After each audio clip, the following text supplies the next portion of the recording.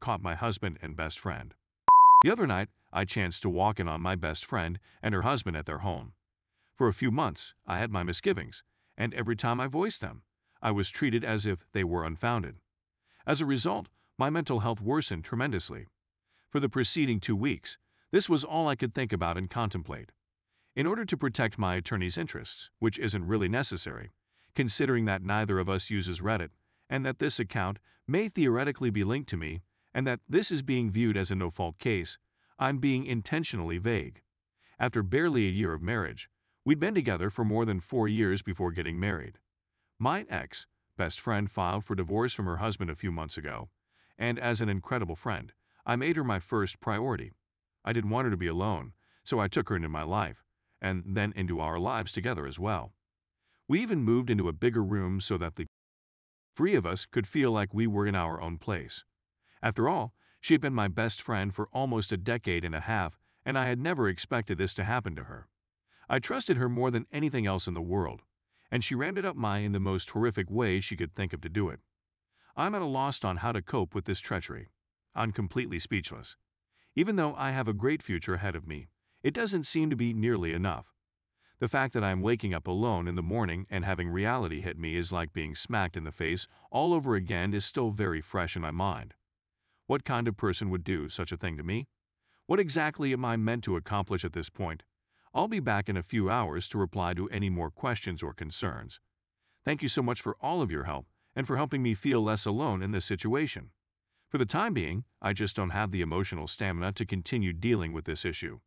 Second edit. I was taken aback by the overwhelming response to this essay. Thank you so much for your kind words, wisdom, shared experiences, and love. I really appreciate it. There aren't enough words to express how important this was.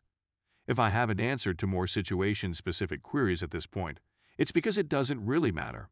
What's done is done, and I'm well aware that continuing to relive the events of that particular night is detrimental to my health and well-being, and the weeks before in which I was gaslit and suffered in silence. As for the next few days, I'm doing all I can to just live, and I've put up a plan to get my back in action by Thursday, since I simply cannot afford to miss any more time from my work. I'm just scraping by, but I'm certain I'll be okay in the end. At this point, the only thing I can do is continue to breathe, as well as allowing for the passage of time. Story 2. My 42F best friend 42F told my husband 44M I cheated and he's leaving. The apparent is that I deserve this, that I am the villain, and that everything is my fault. I get what you're saying, but I'm not sure I'll be able to pull it off. I'm writing in the hopes of receiving any advice on how to win back a deluded spouse from the devil's advocate. I was young and dumb in 2001, yes, 20 years ago, and I made a horrible mistake that cost me my life. I had been married to my husband, who was also my boyfriend at the time, for 5 years at the time of the incident. Both of us grew up in the same town and had many common friendships throughout our youth. In high school, we were introduced to one another. Since then, we've been living together. In the years after college, though, I started to fear that my relationship was strangling my ability to express myself. Julia, my best friend, agreed with me completely. We'd go out drinking with our friends and leave our spouses at home. We had no intention of doing anything illegal, but it was exhilarating to know that other guys were keeping an eye on us. Never ever experiment with fire, as the adage goes. The more we parted, the more Julia would want to cheat. At the end, she started having experiences with other guys in bars and nightclubs. And I'm sad to confess it, but I did the same thing for a few nights, dancing with guys and kissing them in the process. After experiencing a number of such instances, I made the decision to put an end to it. I was disgusted with myself, with her, with the strangers I was kissing, and most of all with myself for having betrayed the love of my life in such a public manner.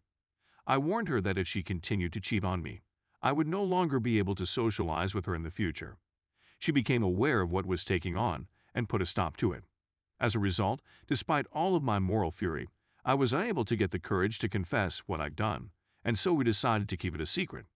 Let's fast forward 20 years. So as a consequence, I ended up marrying that person who is now my husband. We are the parents of 4 children, 18, 17, 14, 14. The dating environment for my best friend has almost vanished over the previous 2 decades, and I blame him. She is the owner and operator of a successful business that she inherited from her family, and she spends her whole life to it. Her social life consists mostly of spending time with me or my partner, as well as occasionally babysitting the children. It turns out that she has grown to be so close to my husband that one night in February of this year, she drank too much and ended up spilling the beans about our small adultery incidents from years before. The fact that I had only done it 4 times, kissing 4 different guys, went unmentioned by her. Understandably, she has no recollection of those specifics. All she recalls is that she cheated for more than a year and that I was doing the same thing. To make matters worse, she said it while my oldest child was upstairs and he was aware of what was going on. In the absence of myself and our 3 other children, who were visiting my parents for the weekend, my husband had to calm my son while simultaneously trying to make sense of what Julia was saying to him. I had no notion that the night I left would be the last time I would be kissed by the love of my life, and it was. As soon as I returned home the next day, my husband sat me down and asked me outright whether I had ever cheated on him. By the look in his eyes, I could tell he was well versed on the subject. In my confession, I admitted to having done so. His calm demeanor took me completely by surprise. I was worried about how he was doing at the time. He's generally a proud and boisterous person, but on that particular day, he seemed to be quiet, detached from our relationship, and far from me. Because our children are his, he told me that he wants to do a DNA test on all of them, which I gladly agreed to because they are his. He's the only man I've ever had contact with, and he's the only one I'd recommend. We were waiting for the results of the tests for a week and my child did not want to see me throughout that time.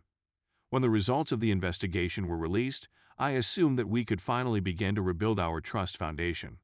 With all of my resources at my disposal, I could dedicate all of my time and energy to our marriage and to demonstrating to my husband that I was worthy of his attention and devotion. The day after the results were announced, he alerted me that he wanted a divorce from me. Since March of this year, we haven't had any contact with one another. He has just completed the acquisition of an apartment in the center of our city's downtown area. He accepted exclusive responsibility for my older 2 children, while my little twins shared their time between me and him. Mr. Smith is determined about not going to marriage counseling with his wife.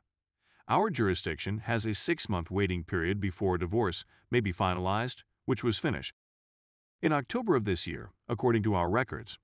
On October 23rd, I will be 42 years old, divorced, and the mother of 4 children, 2 of whom despise me and the other 3 of whom blame me for the upheaval that has occurred in their lives. Juliet was no longer a significant part of my life. While I recognize that it wasn't her fault, that I made the choice to lie, and that I am ultimately responsible for the repercussions of my actions, I continue to hold her accountable for the devastation she has brought upon my life. No matter how illogical it seems, I hold it against her still. Apparently, one of my younger kids has discovered that Julia has been spending the night at my husband's apartment. Indignant at my sentiments of envy and hate for her, as well as at my feelings of misery over the whole scenario, I express my indignation in writing. I have a duty to bring him back to safety. This is not the manner in which our lives should come to an end. After putting in so much work into creating our house, he is unable to enjoy it with her while I suffer in the frigid weather outside. When I think of him being referred to as my ex-boyfriend, it makes me want to curl up and hide completely.